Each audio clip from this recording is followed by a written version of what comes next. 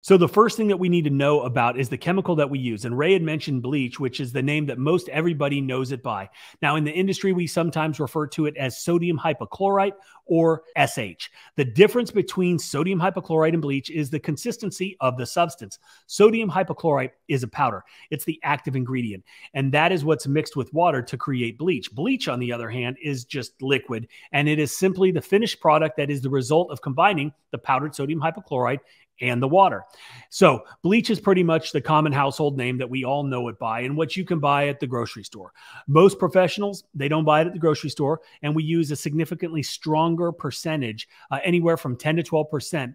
That's pretty much the norm. And we will be talking about the ratios that we use on asphalt shingle roofs in a minute and how to achieve that ratio. So hang tight. So Ray's question is, can bleach hurt an asphalt shingle roof? And yeah, of course it can. In theory, anything can hurt anything if you're not using the right process. If you were to go and pour 20% SH on an asphalt shingle roof or anything else for that matter, it would probably cause some damage.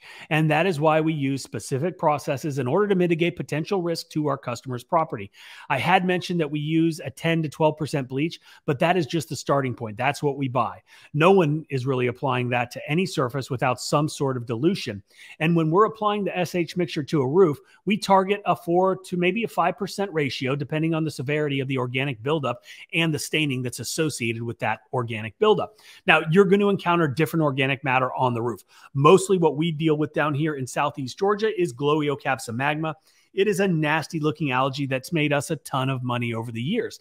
And you hear people say all the time, never wash a roof. That is 100% incorrect. They are correct that you should never pressure wash a roof. If you see anybody or if you hear anybody saying that they're going to pressure wash a roof, tell them to stop, tell them they're wrong. They're going to cause damage and they're probably going to get sued. But yes, 100%, you can wash a roof, but you got to do it the right way. We use a soft wash process, and that's what's recommended by ARMA, which is the Asphalt Roofing Manufacturers Association, which is a collective of various roofing manufacturers that have come together to put together a process that's safe and effective, which helps to prolong the life of the roof rather than diminishing the life of the roof, which is what would happen if you used a pressure washer.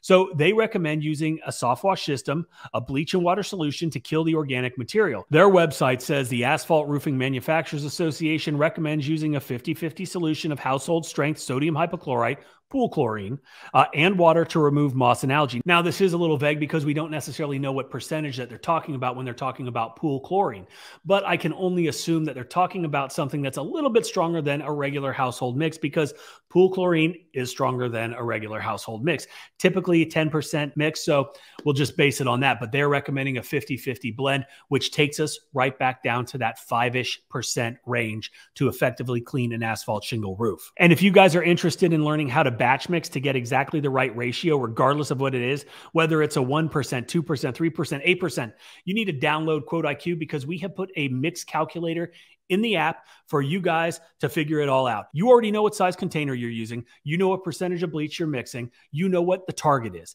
Now you enter all of that into the mix calculator, and it's going to spit you out the exact perfect mix every single time. Not only have we built this app to make your business run smoother, to make it more effective, to make it more profitable, as well as send estimates, invoices, collect payments, but we've also put in a bunch of other great things like the mix calculator, like the 28-point inspection, all kinds of great things for you and your business to grow. So check it out. It's on the Apple and the Google Play Store.